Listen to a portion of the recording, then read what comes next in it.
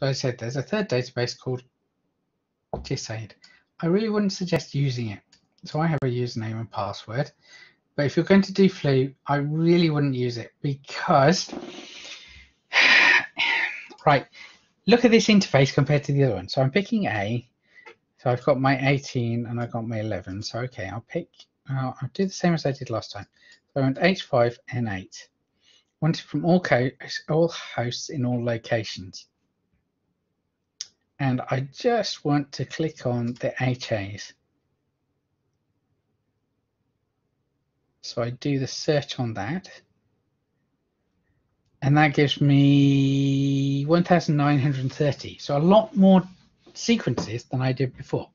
So I can pick all of them, again, by clicking on that particular button, which hopefully then picks all of them. Yeah, it does.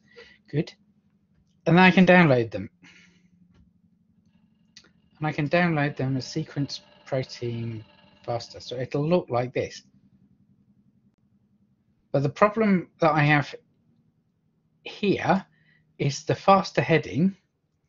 You don't really have the things that I want. So I want to know the host. And the host's not an option. The host is contained in the strain name. Let's put lineage in because at least that'll be semi-useful.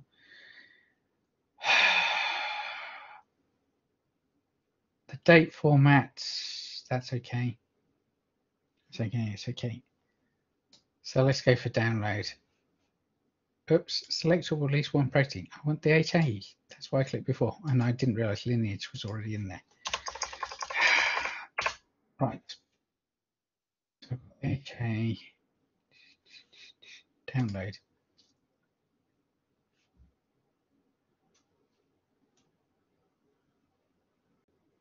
So it's not zipped it. Come on, finish. Right.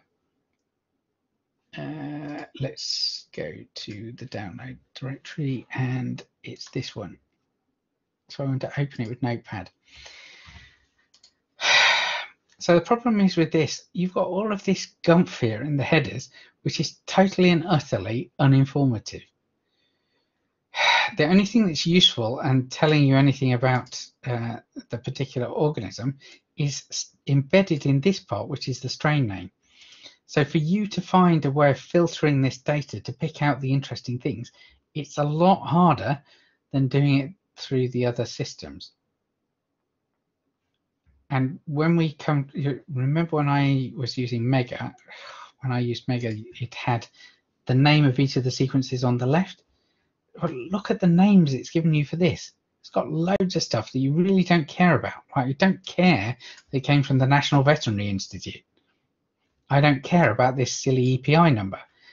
I only care about that particular depositing name and the strain name from here.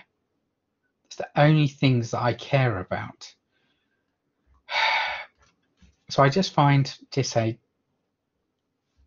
data difficult to deal with. And most of this data, well, some of this data at least, is in the IRD and the NCBI.